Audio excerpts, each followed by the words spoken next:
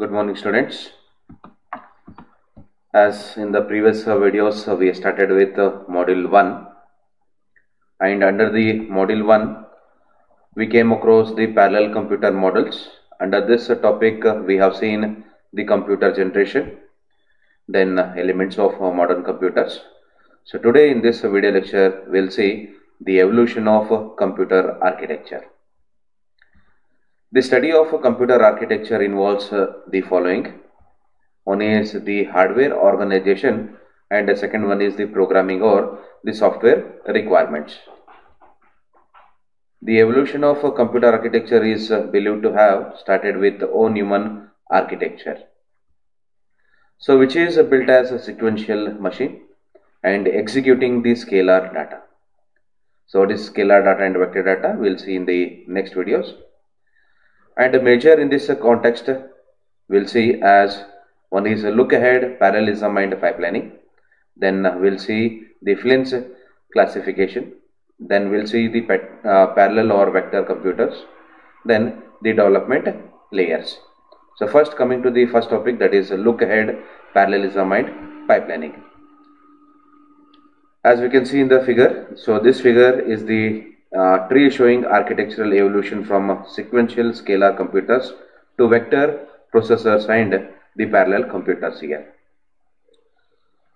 As we started with the von Neumann architecture, which is built as the sequential machine executing the scalar data. So the sequential computer was improved from a bit serial to word parallel operations and from fixed point to floating point operations.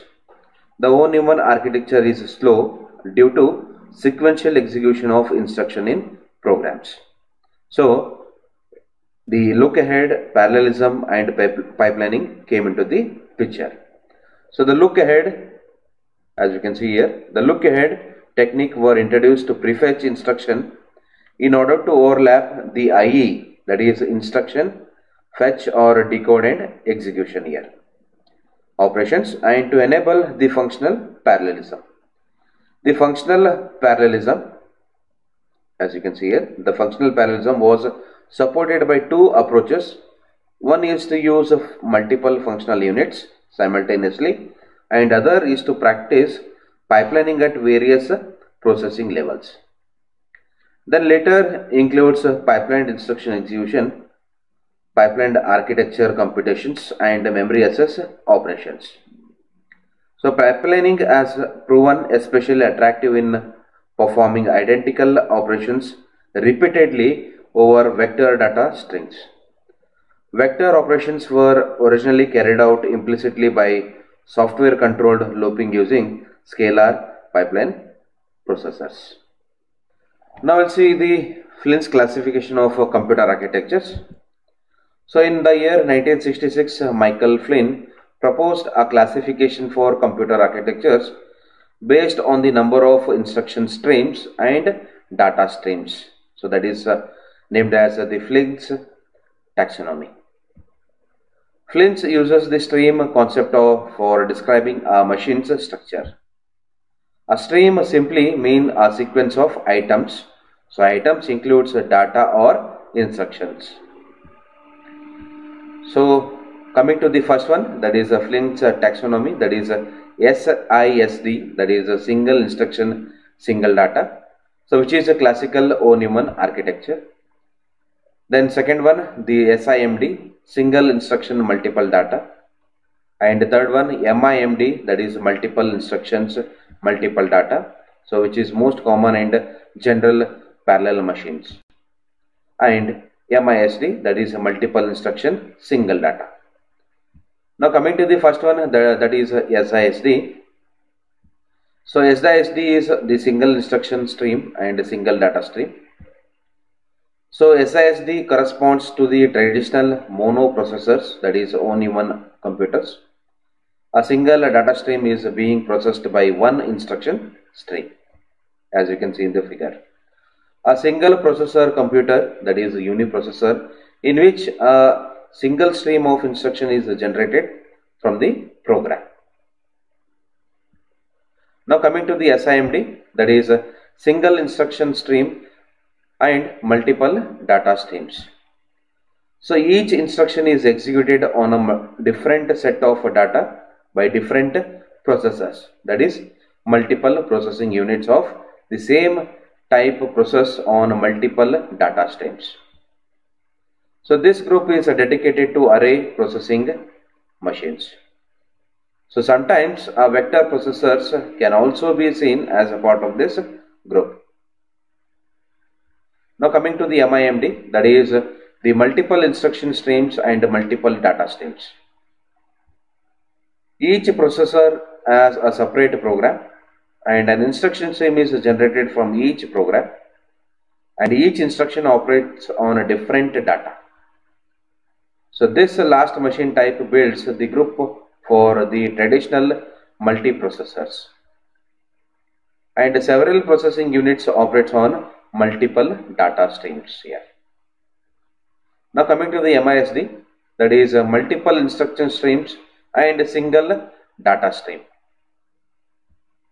So each processor executes a different sequence of instructions. In case of MISD computers, multiple processing units operates on a single data stream here. So in practice, this kind of organization has never been used. Now coming to the development layers, the figure shows a layered development of parallel computers based on a classification by FLYNN'S in the year 1990. So this figure shows the 6 layers for computer system development. As we can see, the upper 4 layers are machine independent and the lower 4 layers are the machine dependent. So machine dependent means these layers are which are dependent on the machine architecture. Machine independent means so these layers which are independent of the computer architecture here. The address space of a processor in a computer system varies among different architectures. It depends on the memory organization, which is machine dependent. These features are up to the designers and should match the target application domains. On the other hand, we want to develop application programs and programming environments which are machine independent of machine architecture. The user programs can be ported to many computers with the minimum conversion cost here. High level languages and communication models are dependent on the architectural choice made in a computer system. From a programmer's viewpoint, so these 2 layers should be architecture transparent. Then programming languages such as Fortran, C, C++, Pascal can be supported by most computers. However, the communication models shared variables versus message passing are mostly machine dependent. Application programmers prefer more architectural transparency. However, the kernel programmers have to explore the opportunities supported by hardware. As a good computer architect, one has to approach the problem from both ends. The compilers and operating system supports should be designed to remove as many architectural constraints as possible from the programmer here. Now coming to the programming environments, the programmability of a computer depends on the programming environment provided to the user. So one is the sequential environment and another is the parallel environment. In conventional uniprocessor computers are programmed in a sequential environment in which instructions are executed one after the other in a sequential manner, whereas in the parallel environment, when we are using the parallel computers, so where parallelism is automatically exploited here. So now coming to the 2 types of parallelism, one is the implicit parallelism and the second one is the explicit parallelism. An implicit approach uses a conventional languages such as C, C++, Fortran or Pascal to write the source programs. The sequentially coded source program is translated into the parallel object code by a parallelizing compiler here, as shown in the figure. So this compiler must be able to detect parallelism and assign target machine resources. So this compiler approaches has been applied in programming shared memory multiprocessors. With parallelism being implicit, success relies heavily on the intelligence of the parallelism compilers. So this approach requires less effort on the part of the programmer.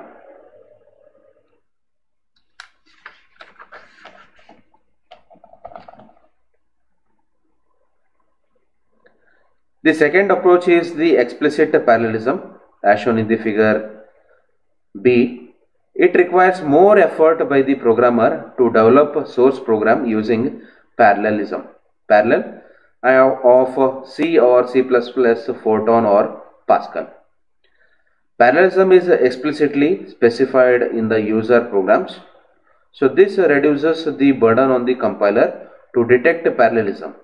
Instead, the compiler needs to preserve parallelism and where possible assigns the target machine resources. New programming language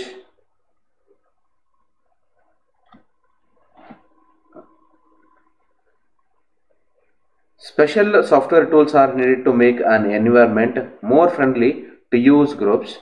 Some of the tools are parallel extensions of conventional high-level languages. Others are integrated environments, which includes tools providing a different level of program abstractions or validation, testing, debugging and tuning, performance prediction and monitoring here. In this video, we came across the evolution of computer architecture. In that, we have seen the look ahead, parallelism and pipelining. Then we have seen the FLYNN'S classification. Then we have seen the development layers. Then we have seen the parallelisms, that is the programming environments. Thank you for watching this video lecture.